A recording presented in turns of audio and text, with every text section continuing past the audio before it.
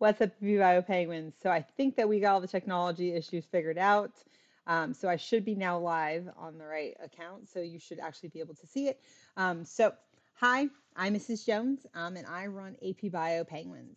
And so today we're going to be working on the cell. We're going to talk about the different parts of the cell as well as how things move across a membrane.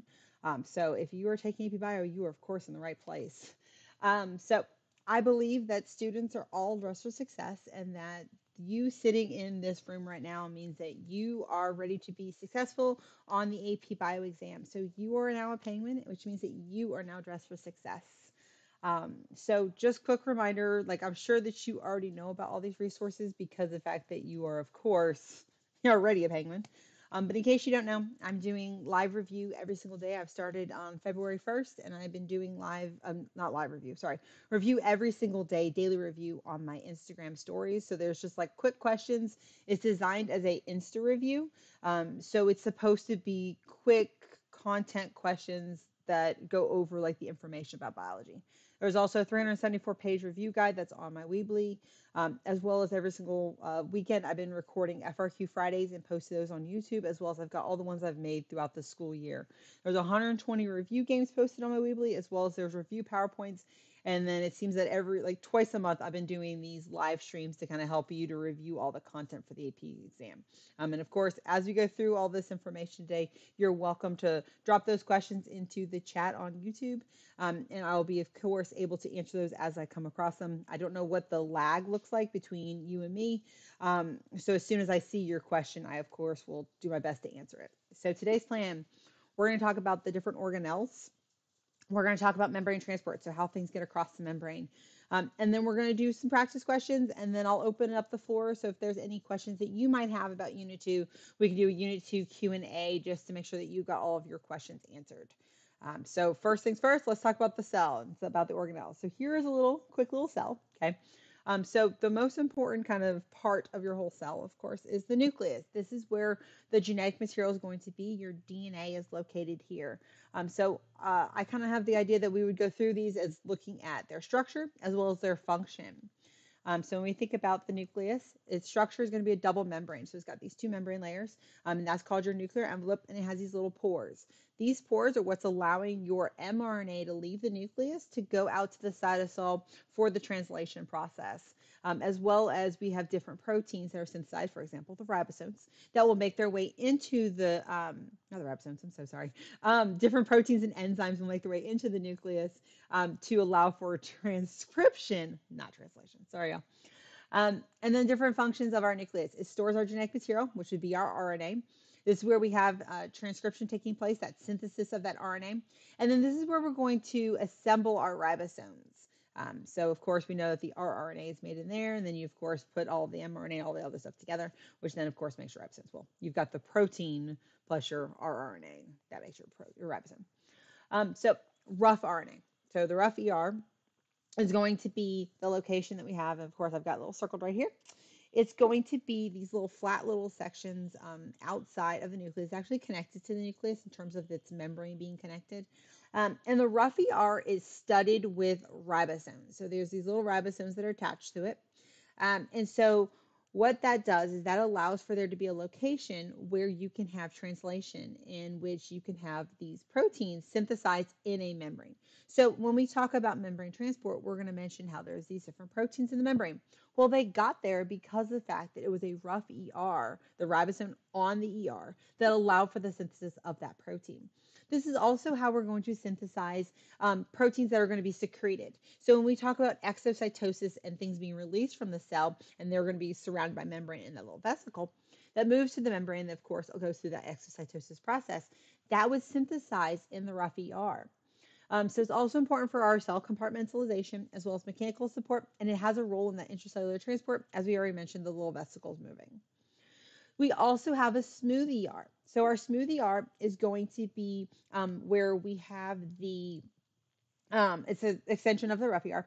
And this is going to just be, of course, a membrane, but it does not have any of those ribosomes on it. I'm going to see if I can move the camera so that you can actually see the stuff that's on the the page. So we have our little cisterna, which make up the smoothie R. And of course, as I said, there's no ribosomes on this structure. So this is going to be important for detoxification. So where we're having any type of toxins that might be in the cell, we will of course use this to detoxify. If you're talking about a muscle cell, it has a sarcoplasmic reticulum, which is a type of smoothie R, and this stores our calcium. So we'll learn later, and we get into Unit 4, about calcium being a secondary messenger. And so calcium will be stored inside of the smoothie R, and it can then be released out to act as a secondary messenger in cell communication in our transduction pathway. As well as it's also important for our lipid synthesis. So this is where we can synthesize a lot of our steroids and other lipids that are needed, of course, by our cell. So next thing we have is our Golgi apparatus. And notice that I, of course, am surrounded. It's like kind of circling each of these. So we have our little Golgi. It's these little stacks. And this is where we're going to package and modify the materials that were made by the rough ER. So proteins will be synthesized in the rough ER that then will go over to our Golgi for that modification. This also modifies other things like carbohydrates and other things. I went to a really cool presentation at UGA when we did Science Olympiad, and the researcher that was doing the speech was talking about how he's investigating the Golgi and how the modifications of the carbohydrates that were done in that Golgi apparatus. And I just mentioned Golgi apparatus. The Golgi apparatus is the same thing as the Golgi complex, the same thing as the Golgi bodies. All three terms are kind of interchangeably used. Anyway, so this is where we're going to, of course, have our little flattened sacks, the cisternae, and this is in charge, responsible for packaging and modifying our different synthesized proteins, as well as it kind of works with the traffic. As I said, the rough ERs where we're going to synthesize those proteins, they then go to our Golgi apparatus for that packaging and modification, and then it will end up moving to our plasma membrane to be released and secreted from the cell. We also have ribosomes, which, as I've already mentioned them, you kind of already know what those are. They're made up of two parts. You have a large subunit and a small subunit. And we'll get more into this when we get into Unit 6 and we talk about transcription. We have a small subunit, which is where you're going to bind the mRNA, and then the large subunit is where the tRNA is going to come in. And so the large subunit and the small subunit will work together so that you can translate that mRNA. So the mRNA will be read. It's going to be, of course, nucleotides that will be read, and then we're going to put amino acids in order. So the process of translation is reading the mRNA and synthesizing an amino acid chain, which is your polypeptide. And so we can find these either bound or free. They all start out being free ribosomes, and then those free ribosomes, once given a signal, will travel to the rough ER to finish the synthesis of that protein in the membrane or on the membrane surface. And so, of course, these are made up of our, we'll have our rough ER and our rRNA and our proteins. My husband's trying to send me messages and I have no clue what he says. Can't see screen. Okay, thank you. So we have our functions, which is our protein synthesis. And of course, this is where we're going to synthesize our protein for that translation. I'm going to give up on this one. I was told that that you couldn't see the screen on one of the platforms that I was trying to stream from, so I'm just going to turn that one off. Okay, so other organelles we have is the mitochondria. Okay, so the mitochondria is going to be really important when we get into Unit 3 and we start talking about the cellular energetics and the energy. And so it's made up, of course, this double membrane. The outer membrane surrounds the organelle, and then we have this inner membrane, which we're going to call the cristae. Okay, and so the cristae is important because this is where we're going to see our the third step of cellular respiration, which is oxidative phosphorylation, is going to take place here. We're going to see our electron transport chain in that membrane, which is where we'll see all those cytochromes, and the electron will get transferred down, which will allow it to release energy, and it will pump its protons out into this intermembrane space, which is just the space that we see between the inner membrane and that outer membrane, or between the cristae and the outer membrane, is that intermembrane space, or the space between membranes. Notice also that it has DNA as well as ribosomes. The endosymbiotic theory states that the mitochondria, and when we talk about the chloroplasts in a second, that they are believed to be prokaryotes. And so that's one of our pieces of evidence, is that it has its own DNA, that DNA is circular, and that it has its own ribosomes. So it's actually not part of the under the endomembrane system, where like we've got this system that you connect all of the parts by membrane. This is not actually connected to the membrane in terms of sending materials to that mitochondria in order for major processes. So talking about it, double membrane, outer membrane, inner membrane, highly folded. It's highly folded because it increases our surface area that we're needing in order for us to have the more ATP synthesized through oxidative phosphorylation. I'm going to move my camera back over so that y'all can see the text as I put it up in a second. Okay. Sorry, y'all. So we also see that we have a function of it's for the cytooxidative phosphorylation in terms of the inner membrane and the cristae. And then in the matrix, so the space that we see on the inside of our cristae, this is our matrix. This is where we're going to find the Krebs cycle taking place, that second step of cellular respiration. And in case you're wondering why glycolysis isn't up here, remember that glycolysis is actually part of in the cytosol or outside the mitochondria. So we also have our chloroplast. As I said, this is also part of endosymbiotic theory, believing that this is a prokaryote. So it is made up of course, it has technically a triple membrane, but that's okay. There's an outer membrane, inner membrane, and then our thylakoid also has this inner, like this, a membrane that surrounds it. And so the thylakoid are these little sacs. And in the membrane of the thylakoid is where you're going to find your chloroplast. And your chloroplast is, not your chloroplast, sorry, your chlorophyll. Your chlorophyll is going to be the pigment that's going to absorb that solar energy, that light energy, and it's going to fuel the process of photosynthesis. Okay. And then again, also it has its own DNA as well as it has its own ribosomes. Somebody's asking, is the inner membrane the same as the cristae? Yes, in the mitochondria, that inner membrane is the same as the cristae. And as we saw before, we have an increase of surface area in terms of our thylakoid to allow there to be more space for absorption of that solar radiation so that you could then, of course, convert that light energy into chemical energy in terms of a G3P or photosynthesis. Okay. So again, we have the double outer membrane. The thylakoid sac is stacked. It has a grana, or the little sacs are called grana. And then the fluid is the stroma. Inside the stroma is where we're going to see the Calvin cycle, or the Calvin-Benson cycle, if you want to use the full name for it. The thylakoid, or these little sacs right here, this is where we see our light reactions. And we'll talk about light reactions in the Calvin cycle a little bit more when we get into photosynthesis in Unit 3 in like 2 or 3 weeks. And as we said, this is the site of photosynthesis. And so let's talk about some of our other organelles. We have our lysosome. Lysosome's job is going to be for digestion. Okay. So if you think about like a macromolecule, no, sorry, macromolecule, a macrophage is going to go in and it's going to engulf bacteria that has infected your body. And so what we're going to see is that the macrophage is going to engulf this bacteria and then it has to digest that bacteria. So the lysosome is going to fuse with something called a food vacuole. So we go through phagocytosis, which is that process where they're going to engulf this material. That food vacuole is going to fuse with the lysosome. The lysosome is a sac filled with hydrolytic enzymes. Hydrolytic enzymes are, of course, going to go through hydrolysis. If you remember from Unit 1, hydrolysis is where we're going to be breaking bonds.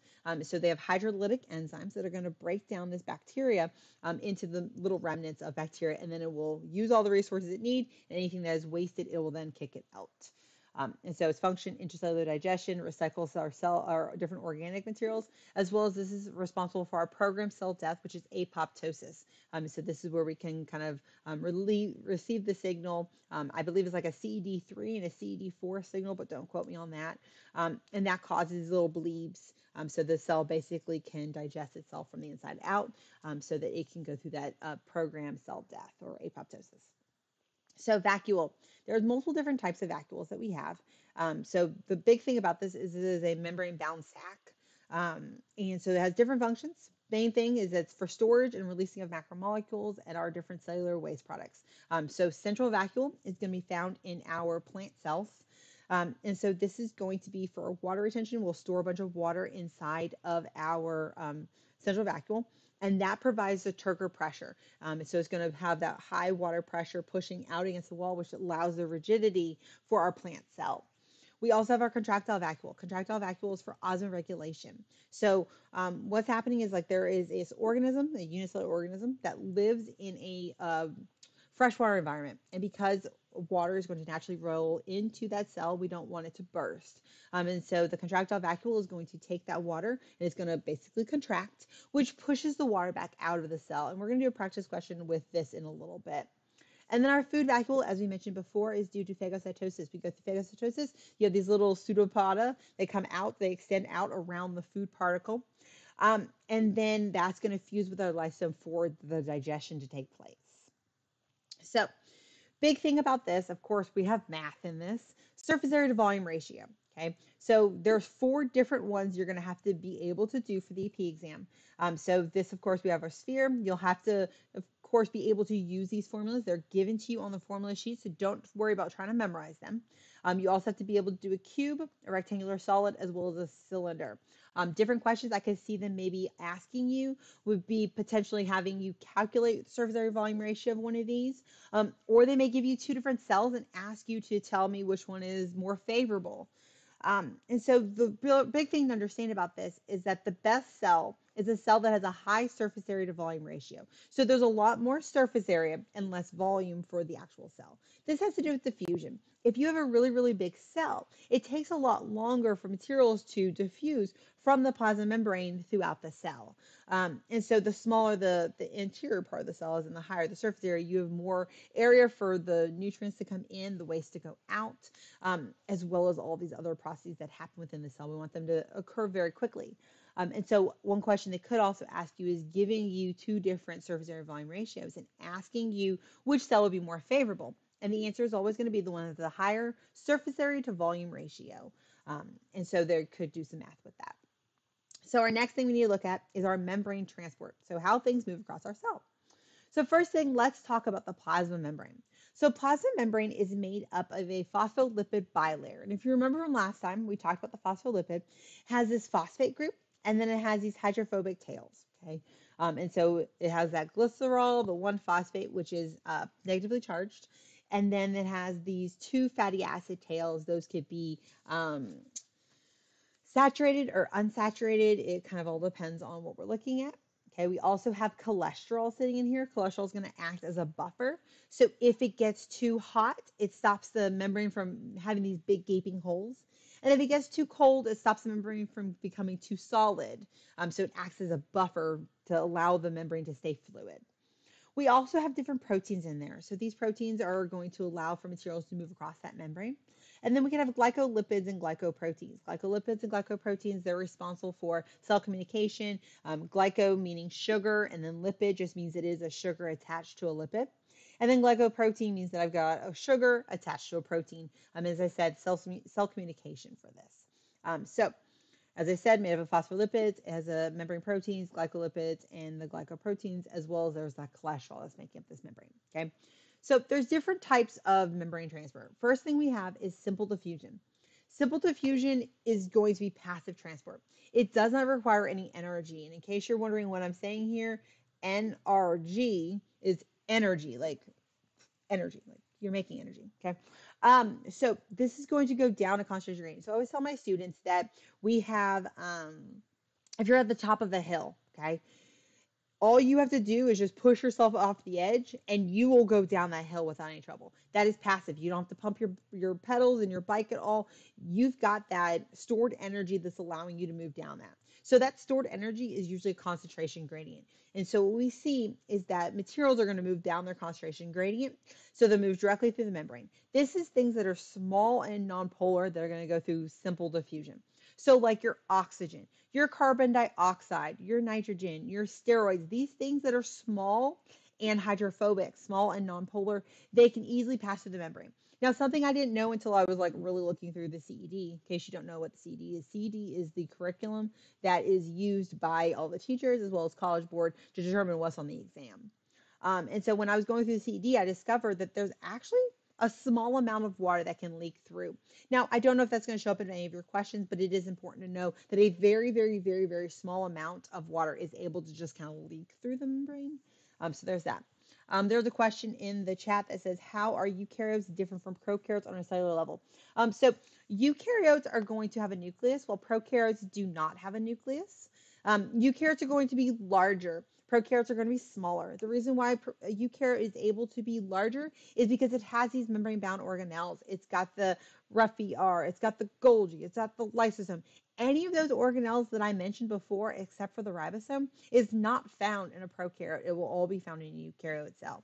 And so our prokaryote is just going to be a nucleoid, which is a region where that nucleus is. I'm sorry, the region where the genetic material is. And then it has those ribosomes and then just like cytosol. Like it doesn't really have a lot of those organelles in there. And so because of that compartmentalization that we have with eukaryotes with those organelles, that allows the eukaryotic cell to be larger. So I hope that that answered your question about eukaryotes versus prokaryotes. Okay, so back to membrane transport. So we also have facilitated diffusion. Facilitated diffusion is going to be using some type of helper, and that helper is going to be a protein. So this is still passive transport. It still does not require any type of energy. It's still going down a concentration gradient. We're still at the top of the hill going down, okay? The difference now is that we need some type of transport protein to allow things to go across. So this is either going to be a channel protein or a carrier protein. So channel protein is what we see down here. This is a channel protein. So it has like this kind of channel in the middle of it that's allowing for the materials to pass through. It is still very specific for what passes through it. And so the material will, of course, bind to an active site on this protein that's allowing it to move through that membrane, through the channel protein. Okay. And then carrier proteins are going to actually kind of carry it across. So I always tell my students, which I don't have any of like the cool things. I guess I can use this like tomato for my child's play toys. Anyways, so if it's gonna bind, so it binds here on the like on our protein, okay. And once it binds, we know that anytime you bind something to a protein, it always changes shape. So that changes shape is going to move it across the membrane. And so, of course, binds, changes shape, which then moves it across. So in case you didn't see that it was dropping out of my hands, moving across that membrane. So different things that do this. Water does this, sodium, potassium, calcium, all these different charged materials that are still small, or things that are just polar, hydrophilic. Those are the materials that are going to need a transport protein to move across the membrane. Okay. And then the last one we have is active transport, which give me a second. I'm going to move the camera again so that you'll be able to see the information that's on the slide, because I realized last time that I kept covering things up. So active transport is going to require an input of energy. There needs to be energy. We're going from the bottom of the hill now, and we have to pedal our bike to move to the top of that hill. And so it requires input of energy. We also are going to need some type of transport protein to get across that membrane. Usually we see this in the form of a carrier protein. And so, as I said, it's go against the gradient. And so we could also see this with, again, our charged materials, our sodium, potassium, hydrogen ions, protons, if you may. And so those are going to be a form of active transport. So I've seen these in terms of like sodium potassium pumps or proton pumps. And usually when we're talking about active transport, we see the word pump in the information. Okay. So that was all things that were moving across our membrane. What if something's too big? So that's where bulk transport comes into play. So this would be like endocytosis. Endocytosis, endo makes us think of coming in, like inside, okay? So with endocytosis, this is how we're going to bring something into our cell. So we have three different types that we're going to discuss. The first one is phagocytosis, which we already mentioned before, but I'm mentioning it again. We have these little pseudopods, okay? So the little pseudopods are going to kind of extend out, and they're going to surround the food molecule. And when that, of course, it's a phospholipid bilayer, these things are individual little phospholipids that kind of move in between each other. And so that's going to surround it, and it forms that food vacuole that we mentioned before, was going to fuse with our lysosome. So we make our food vacuole. So that is called phagocytosis, cellular eating. Penocytosis is right here, okay? Penocytosis is going to be where we are gulping extracellular fluid, okay? And so again, it's going to invaginate, it's going to make this little kind of sac almost where the fluid comes in. And any of the solutes that might be dissolved in that extracellular fluid is going to come in with it. And so a student of mine, my first year, he was like, I know a way to remember cellular drinking. He says, when you drink a lot, it makes you pee. No, penocytosis. So if that helps you, awesome. If not, you can just laugh at me. It's fine.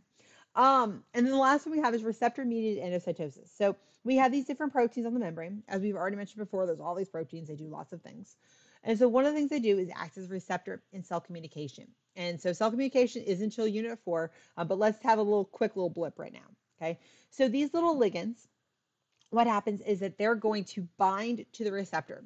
That causes some type of response, and that response is the invagination. So it's going to then bring in this certain solute once that ligand binds to that receptor. So we call that receptor mediated endocytosis because that receptor was kind of signaled to make the little endocytosis process. Okay.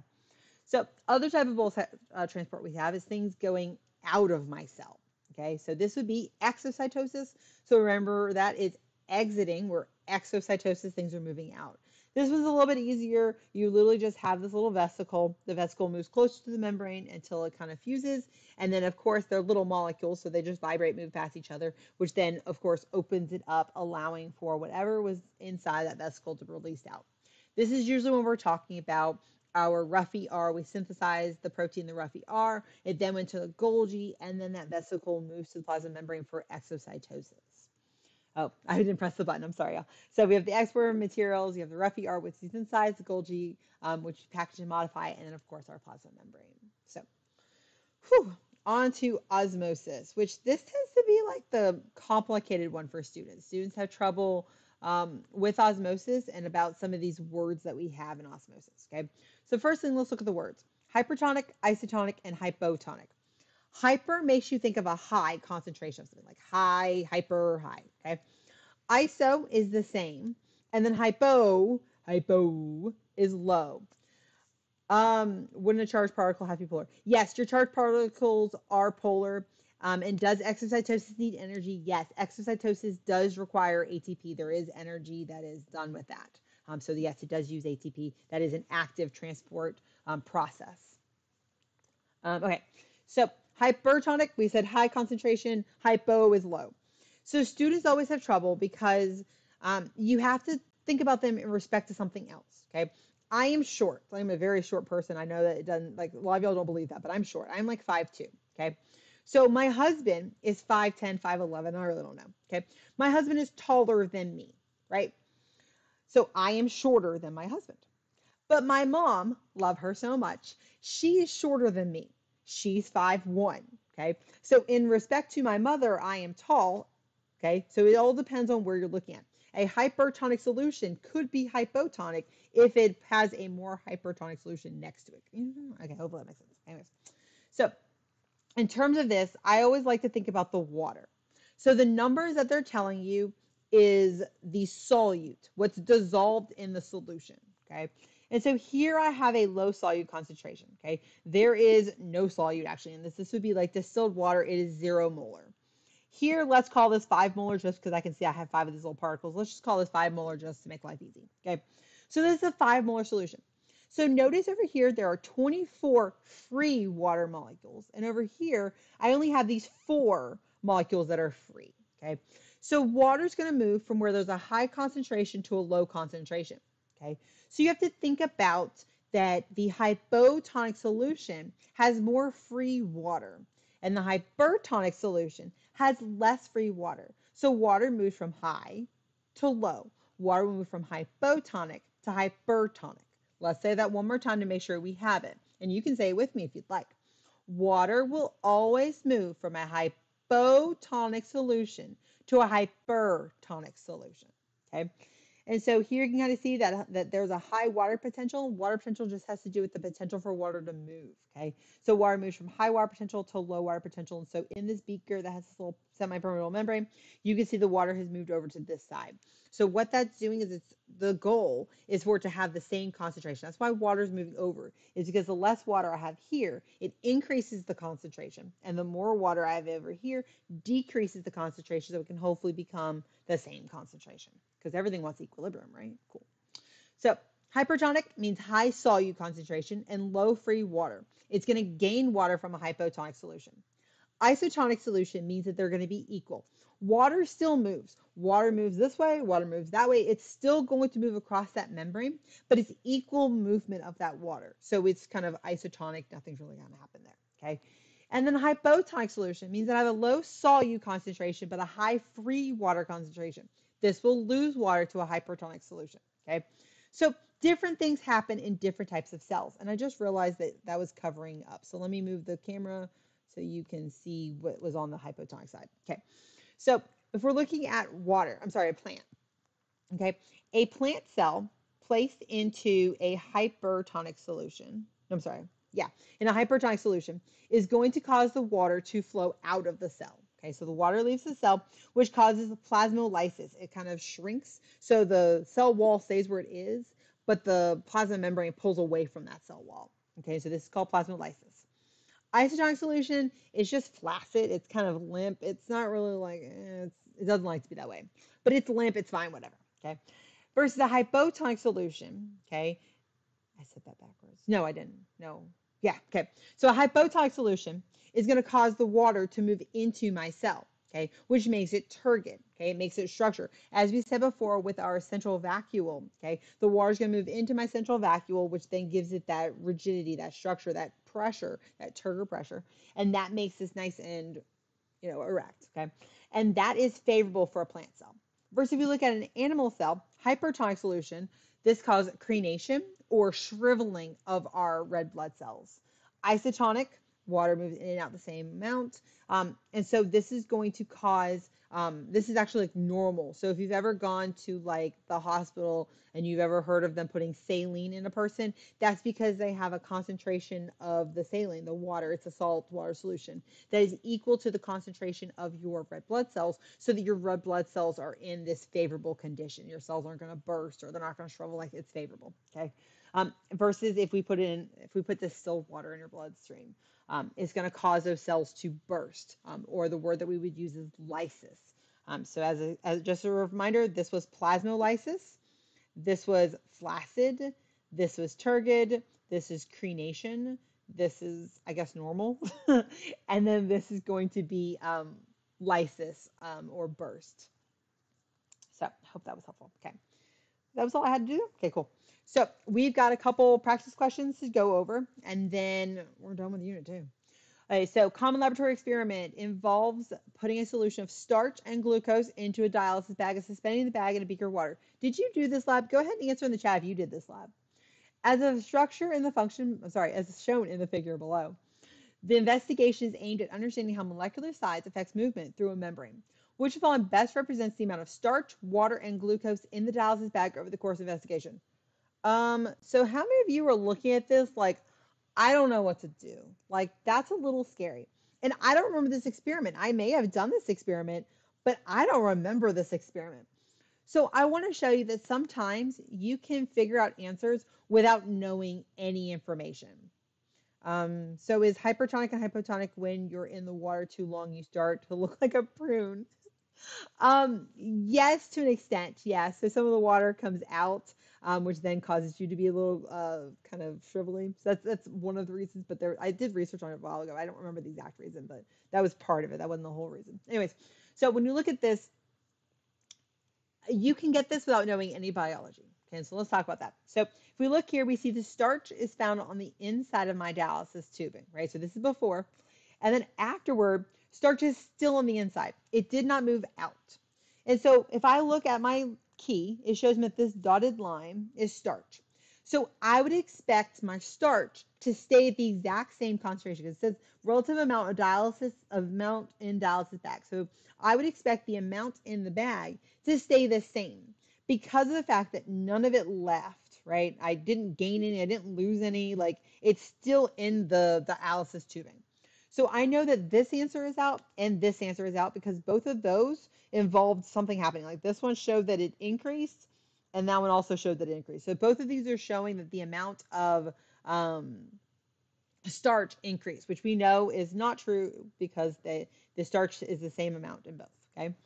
So next, we are going to look at the glucose. So the glucose started out inside the dialysis tube, but after the experiment, there was some in the solution. So it still was in the tube, but there's also some in the solution. So that means that the amount that was in my baggie has been removed. Like some of it came out of my baggie, okay? And so if I look here, of course, the glucose is going to be the solid line, okay? So here I see the solid line decreases versus here I see the solid line increases. This is telling me that glucose came into my baggie. Well, the glucose wasn't in the solution before. It was leaving the baggie, moving to the solution, which means there is a less concentration inside the bag. So I would then remove that answer choice, leaving me with this being my answer, okay? Where I have, of course, water increase. You can see that this one is like itty bitty, and now it has gained, and it's not like full of water. And so you can see that the water increased, the glucose decreased, and the starch stayed the same. So I hope that was helpful. So the next one we have is our paramecium. This is the unicellular organism I was talking about before. They have contractile vacuoles that remove the excess intracellular water. In an experimental investigation, paramecium were placed in salt solutions of increasing osmolarity. Basically, there's more salt, or there's a higher amount of solute in that solution. So as I increase osmolarity, I'm seeing this decreasing in my rate of contraction. So the rate at which the contractile vacuole pumped out the excess water was determined and plotted against osmolarity as shown in the graph. Which of the following is a correct explanation of this data? So sometimes let's just take a moment and look at our graph. Okay, so I can see in my graph that when I have a low osmolarity, I'm in a hypotonic solution, I can see that my rate of contraction is high. That contractile vacuole is pumping a ton of water out of my cell because logically I'm in a low concentration, so water's rushing into this paramecia, okay? Versus over here, when it's in a hypertonic solution, very high concentration, I'm seeing that there's a low amount of contractions. There's not as much water rushing into my cells, so the contractions are a lot lower, okay? So as osmolarity increases, I see my rate of contraction decreases. And I make myself that little note there so that I know that as I look through my answer choices, I can remember that fact, okay? And you could just write this out as like an arrow up and an arrow down. I just wanted to make a full sentence for you, okay? So let's look through our answer choices. At higher osmolarity, lower rates of contraction are required.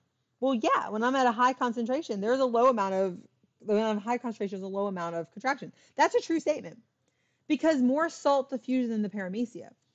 Well, we're not looking at the salt. We're looking at water moving, and the contractile vacuole's job is to pump excess water out. So I know that A is not the right answer. Let's look at B. Contraction rate increases, osmolarity decreases. I wrote that because the amount of water entering the paramecia by osmosis increases. So if I go this way, do I have more water rushing into my cell? Well, that's a true statement. Okay, so B sounds like a good answer right now. But we don't want to just stop there. We do want to finish looking at our answer choices.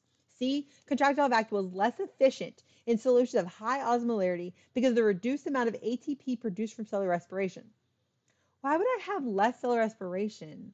This is literally just looking at a vacuole and it pumping. The osmolarity, the concentration of salt or solute outside of my cell, has nothing to do with the amount of ATP. So that one also is not a logical answer. D, in an isoosmotic salt solution, so when this isotonic, so I have the same amount of concentration in my cell as outside my cell, there is no diffusion of water inside or outside the cell. That's a true statement. So the contraction rate is 0. Well, that's not really showing me what I'm seeing in my graph. That's kind of some other extension. So the right answer here is, of course, B, because it shows exactly what we came up with and is talking about that water movement, which is what we were studying with this question. So hope that was helpful. So we have 2 FRQ questions, and then I'll open up the floor for any questions that y'all might have, okay? So free response on 2018, number 6, cystic fibrosis is a genetic condition that is associated with defects in the CFTR protein. So literally it says the transport protein. And so this protein is a gated ion channel that requires ATP binding in order to allow chloride ions to diffuse across the membrane. So it's telling us that I have something that's allowing things to move across the membrane. So I know this protein must be in my plasma membrane in order for this to be taking place. And let me see if I can move the camera. I keep forgetting that the camera might be covering things up. Okay, so hopefully that's good. Okay. So first, A asks us to use our model and draw arrows to describe the pathway for production of a normal CFTR protein from gene expression to find the final cellular location. So if we look here, we've got this membrane, the cell, okay? Now, this is similar to what you might have to do on question 5 in terms of your free response. Number 5 is going to ask you to modify a diagram or do something with a diagram, okay? So if it's asking us about gene expression, we know that we've got our DNA inside of our nucleus, and that DNA is going to have to be transcribed in order to be translated by a ribosome. So if we're trying to talk about pathway for the normal protein from gene expression, that means that I've got to go from the nucleus to my rough ER, or specifically to a ribosome, okay? So from that ribosome, if you went to a ribosome, you had to come back to, of course, our rough ER. We're then going to go to our Golgi. So we synthesize our protein in our rough ER. We then go to the Golgi for package and modification. And then we move to the plasma membrane. Okay, so the final answer has to end up at that membrane. You have to have an arrow that goes right from nucleus to membrane, or in this little stepwise formation. Okay, and the reason why is because this showed the gene expression, the whole path that it took. You could not extend your arrow past the plasma membrane, because that shows that the materials are being secreted from the cell, which is not what we know is happening. We know it'll end up in the membrane. So you would have drawn an arrow straight through here, ending at that plasma membrane. So hopefully that was helpful. That was on your Unit 2 exam. That's kind of cool. So as we already know, it's a genetic condition. They asked us to identify the most likely cellular location of the ribosomes that synthesize CFTR protein. Okay, so number one, they told you that the ribosomes were part of the synthesis. So in case you didn't know that, you could have at least drawn an arrow to ribosomes. You wouldn't have gotten full credit, but at least you knew ribosomes. So they want to know, where's the location of these. Well, looking at our picture, we can see that there are ribosomes, right? So you're either going to say they're in the cytosol, or you're going to say that they're in the rough ER. You have a 50-50 shot here if you're guessing, okay?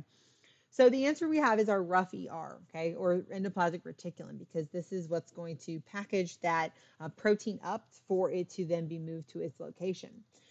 So this is an identify point, and a lot of teachers will tell you you can just write the answer as is, just end up writing just rough ER, B, rough ER, and that's fine.